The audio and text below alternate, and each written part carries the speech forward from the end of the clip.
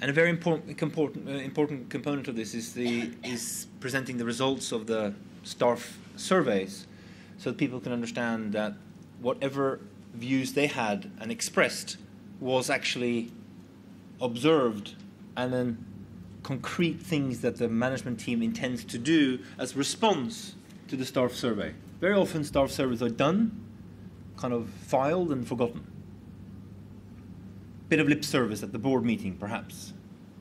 But it's really important that by sort of throwing it back to the staff, you also show that you take those surveys very seriously. So this staff survey was done, and it was specifically crafted to capture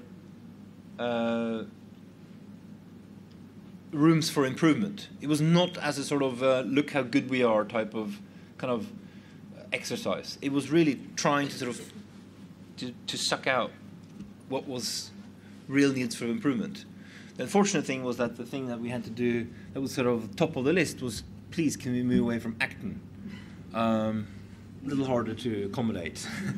There were many other things you can do than that. And we can't change Acton. For those of you, there's some other people here I think who work in that neighborhood. I'm sure that popped up in your surveys too. And if it hasn't, we would love some tips on how we can glorify Acton. So, how else do we communicate? We have the big chat, and this was trying to get a sense of slightly more informal, but to get a sense of what love film meant to them. We think that brands are not just about what happens externally. Brands is also what happens internally. So you could argue this was kind of a reflection of that as well. You can't have an external-facing brand and think that's going to carry if it's not reflected in what you do inside the company. And there needs to be a correlation between those two perceptions.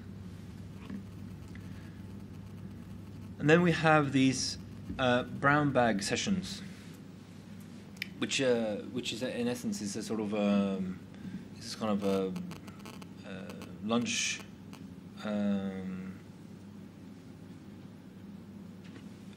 open communication.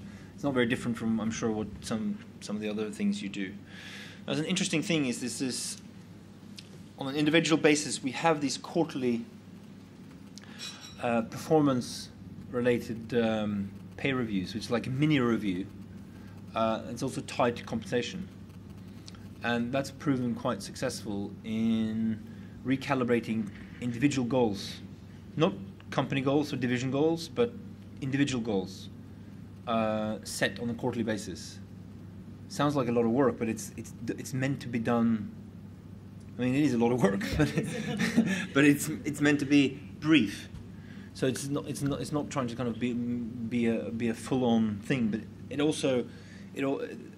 the feedback has been is that a yearly thing is too long, basically. So I'm sure some of you are familiar with this and do this yourself. Whoops. Any particular questions on some of these other initiatives? Yeah. I just wondered how you involved employees, but particularly the warehouse staff, in making... Can you repeat your question? Sorry, yes. Are there any initiatives for particularly the warehouse staff to improve their own working practices? Yeah. So the warehouse staff, particularly brown bag sessions, are really good because they raise any health and safety issues and any new initiatives, and it's a good communication tool. But also they've just introduced the PRP, performance related pay, so it's not just a matter of the speed of getting the DVDs into the envelope, it's actually the accuracy as well. Now that's just been introduced, so we're still to see the results of that, but that will be quite a good tool, I think. And I mean, it's one of the challenges for us this year actually to make sure we integrate the DC with the office and make sure they're in line with Love Film and they're proud of Love Film as well. because I think that's because they're based in Peterborough. There's always an office and a warehouse, a bit of a divide, so that's something we really need to work on, and definitely an area for improvement. Okay, thank you. Right, so as you might have picked up, the sort of head office staff programs is easier to tailor make, because actually it's quite hard to capture. There's so many different requirements and needs by the warehouse staff. It's a little hard to accommodate a lot of that, and there's a lot of turnover. So it's a tough challenge, but still we have people who've been there for 5 years, who are incredibly good at what they do. So there are exceptions to this, but for people who come and go, it's a little harder to kind of keep that momentum. In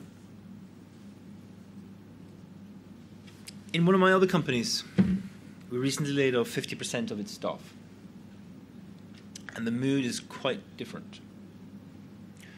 Not bad, just different.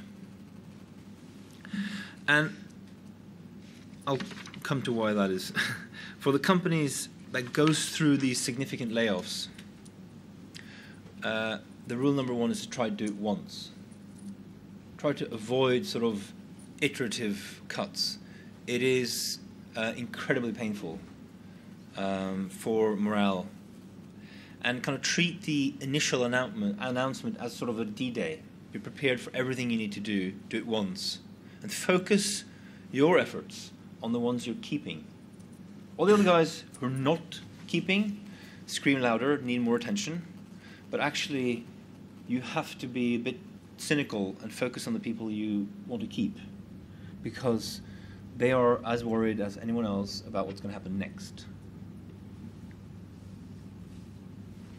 So far I've focused on things that, as I would think that most of you would know as HR professionals. It's sort of a bit kind of heightened, perhaps, in these days. And whatever you do, just do a lot more of it, and deeper, and from the boss. Don't allow yourself to be wedged between yourself and management. Insist that management bring the bad news themselves. So the final section today, I'm going to focus a little bit on what I would say is out of the normal business practice, because I think it's important to at least have them as a sort of backdrop. This may not work for your company, but it's at least the spirit of it. It's worth a try. So an alternative to cutting the workforce by 10% is to cut salaries by 10%. When Steve Jobs took over Apple after a decade of doing other things, he took a $1 salary. Now you could argue that he could afford that and so on, but the signaling effect was immense when it came to the expectation of other employees, etc. You may all have heard of the sort of famous Sequoia Ventures meeting in early November. Has everyone heard about this? Okay. Sequoia Venture is the leading venture capital company in the world. They backed Yahoo, and they backed Google, and they backed a whole bunch of others that you've heard of, just to give you a flavor. They called all of their companies together, had a crisis meeting, and said, this is going to be the worst thing we've ever been through, and you need to do something now. And in essence, they got their companies to cut costs like you've never seen before. And in 10 of our companies, the executives started, and they cut most of themselves, and then they cut down into the organization, and that's the only way it's going to work. If the executives sort of try to sort of skirt the issue, there's no help. You're going to get no sympathy down the ranks. But if it's done hard and across the board and the biggest cuts from the top, it's incredible what you can get people to do in order to kind of save the collective, but also to save their own jobs. But you probably need to give them an incentive on the way back up. If things go really well, you can get your cut back and more.